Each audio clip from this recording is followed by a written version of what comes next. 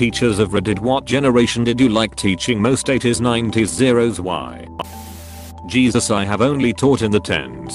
How long do teachers live for? I will be surprised to make it to next year. LOL. If you teach a full-length career's worth, you might end up teaching the children of former students. I had 2 teachers in high school that taught my parents when they were there. Well, not children of former student, but I find it funny how my nephew, she's 7 yo. I 20 have some teacher that I had too.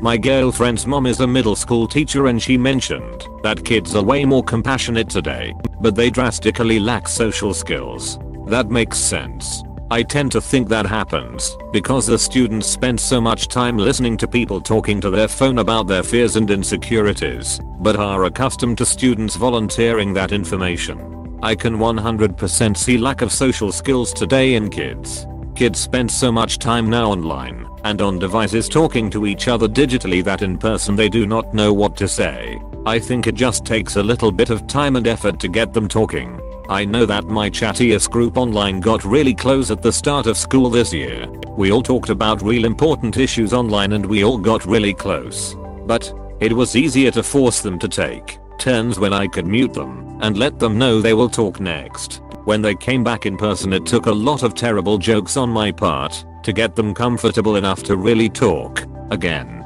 But now the louder students are overpowering the quiet students, so I have to find a way to make everyone take turns when in person.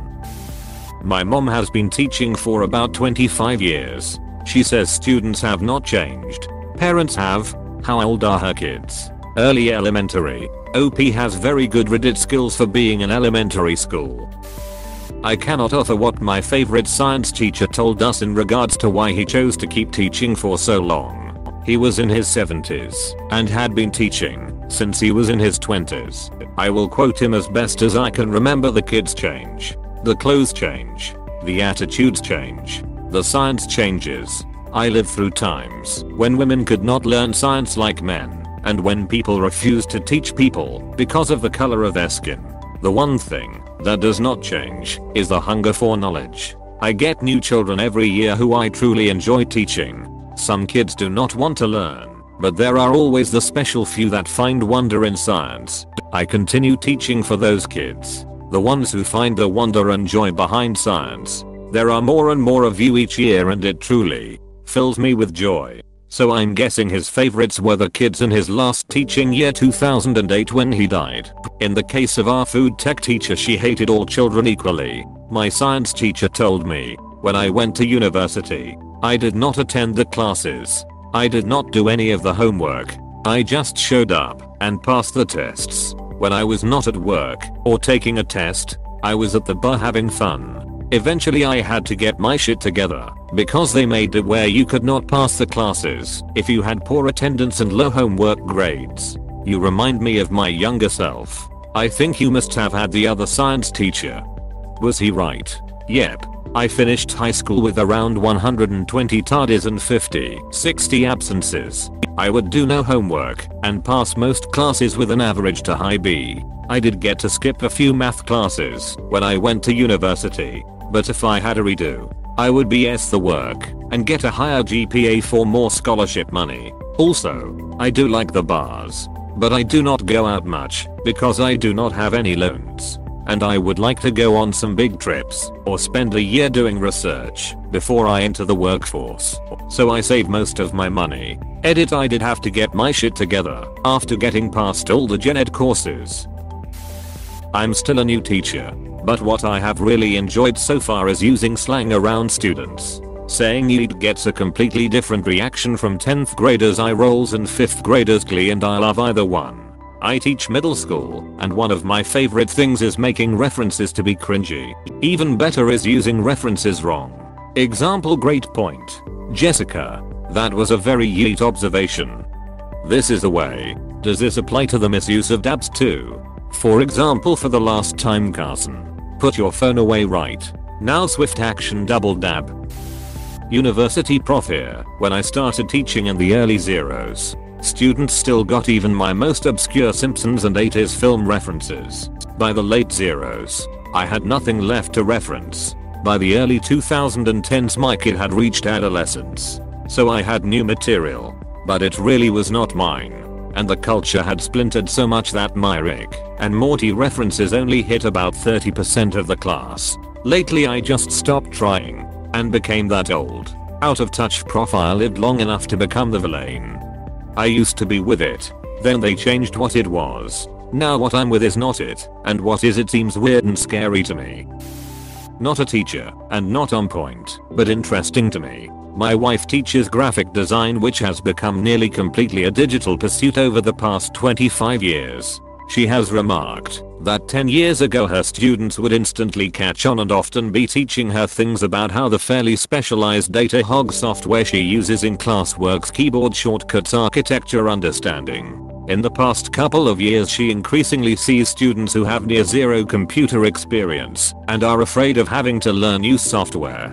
She has come to realize there are many students whose computer experience is using their phone for social media. I'm actually not surprised by this. Just because people have been using touchscreens their entire life does not mean they understand how they work. The basics are beyond their understanding. To them it is just some magic thing that's always existed. Someone older who had the chance to watch home computers evolve has a better sense of what they are. Millennial young Gen X are probably the most tech savvy. Went from dial-up to Teslas. Problem now is everything is an app. They know what apps do what, but beyond that are helpless.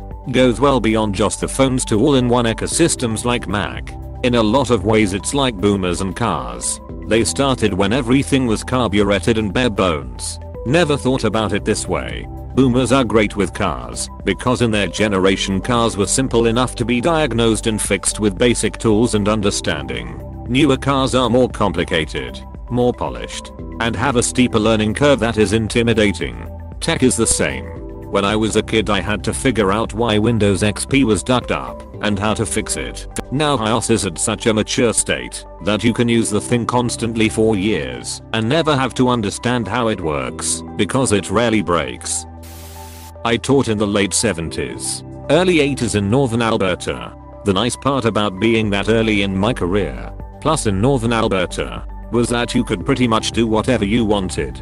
My kids found an injured duck on the playground and we brought it into the classroom and spent weeks nursing that duck back to health. As the duck grew stronger, he would do these practice flights in our classroom to the point where he would do a couple of laps around the room and my kids wouldn't even get excited about it. Later in that same year we grew hydroponic tomato plants that went from floor to ceiling and were able to harvest tomatoes in the middle of winter.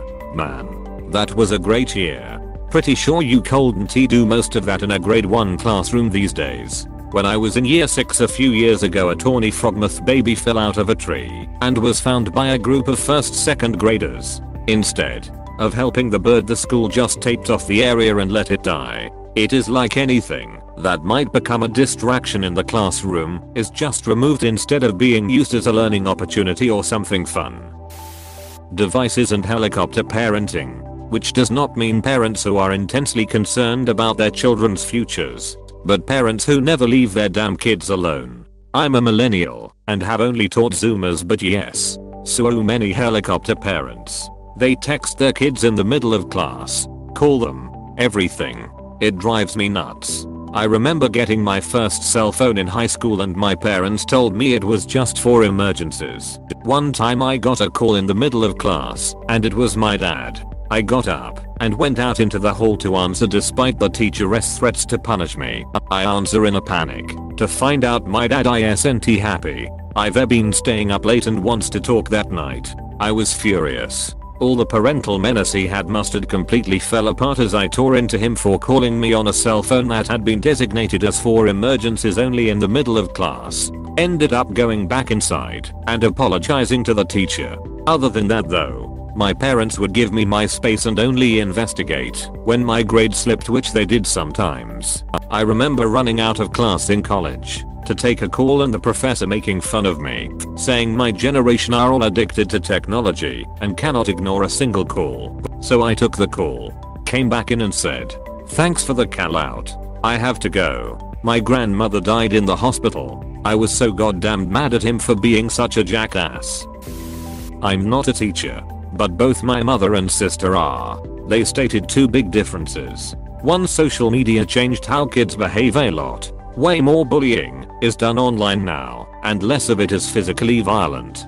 Two, certain trends do not really exist anymore. The punk emo stuff from the 2000s is not present today, but there is a stronger group of gamer internet kids that play Fortnite and use TikTok.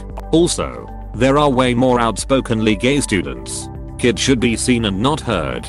You can always tell a Milford man. Speaking of generational change, it is a shame that this reference would have gotten 5 times the upvotes 5 years ago. In my mind, kids have always been good at heart, but society and their upbringing is what ultimately shapes or corrupts them. Unfortunately, I think more kids nowadays have mental health issues, since they unconsciously compare themselves to their peers. The difference is 20+ years ago kids only compared themselves to the few hundred kids in their school. Nowadays, they are comparing themselves to the millions of kids they see online. Do you think that the perceived uptick of mental health issues could be attributed to the focus that we now put on mental health? I feel like issues in the past would have gone unnoticed just due to the lack of awareness. I am sure everything has played a part. It's not anyone's fault. In all honesty, most kids are the same regardless of the generation they were born in.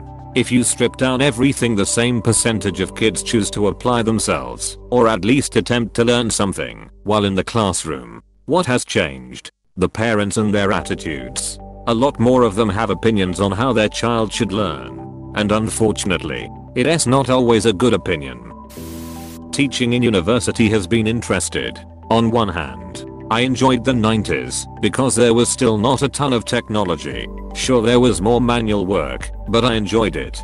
As for students, one of the things I have noticed is that my cultural references have absolutely tanked. I was teaching a philosophy ethics 100 course and literally no one got my reference to The Matrix or Pulp Fiction or well, anything. It was the first time I felt that internal twinge of being out of date and realizing I was teaching 17, 18-year-olds who were being born when that movie came out. I still love the job though. I'm at the later end of Gen Z, and something I have noticed is that oftentimes professors will make references that we generally get but that are not funny, so they get very little reaction. I think a big part of it is just differences in generational humor. Honestly, it is not so much the generation, but the age group and the relative interest, and if you connect with the students or not, and they connect with you as a teacher and respect you as an educator who has their best interests at heart. I like the younger students for their curiosity and eagerness and excitement when new ideas are being introduced, or there is some challenge learning related contest going on in the class. This gets more difficult to cultivate as a group energy level in the puberty years, and easier afterwards. But I have had some kids in the 12-14 age group come in during lunch to continue their activity just because they were so engaged in what we were doing, and I was cool with it as I ate my lunch in the classroom, and therefore my classroom I taught computers, so other labs were often locked after classes was always open. It is very obvious when you see the interest and level of engagement from a class that is ready to learn. It is almost like when an engine is revving up and all cylinders are firing in sequence, you can really feel the energy. But you notice the differences as some classes just click with their teacher more than others, even in the same year. For those who may be wondering why that is, I like to think of each class as a sort of team. As in sports, I suspect that if there is a certain threshold of active, curious and interested students in each class, then that interest level and energy just is infectious and becomes the overall mood of the class. A few leaders in the class can raise the energy of the whole team. Of course, it is the same story if there are enough disinterested students in a class who honestly do not want to be there and have no interest in learning. Sprinkle in a few more who prefer to disrupt a class for laughs, and that just drains the interest and excitement right out of the room. Unless the teacher or occasionally some students can reassert the need for respect so learning can continue uninterrupted. It can really be apparent when you are teaching the same exact lesson to different classes on the same day, as you will see which ones are into it and which ones just are not. Your point about a threshold for interested disinterested individuals rang true in my high school experience.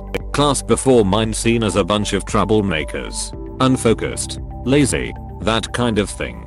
There were a few kids at the top seen as tryhards. But the positive attitude toward school diminished very quickly from the top 4 or 5 rankings. My class, we were competitive in everything.